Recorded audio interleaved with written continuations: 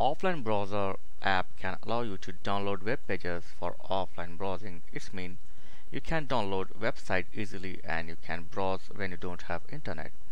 So the app is free in Google Play Store. Just go to Google Play Store and download and install this app, offline browsing. So it's very simple and very lightweight. Tap the app to open and tap on got it. Now tap on plus mark. Okay, so you have to paste or enter website link here. So I'm going to take the website. Okay, going to Google.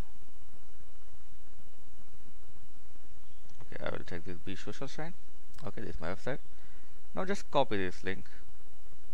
Okay, copy, and now move to this app. Paste here. Hold for a few seconds. Paste, and simply click on download. You can do the setting like keep always update and download images if you want to download images also from the web page, and download multimedia file. You mean if the web page contain a video file, so video file will be also downloaded, but it will take a lot more time and your data. So right now I'm going to take the images and the text. After this, just click on download, and the download time depends upon your website and your internet speed. So here you can see offline browser. So 10% completed, 8 file downloaded. Okay, done. I think it's downloaded. So now tap here. This is my title, learn new things, and move.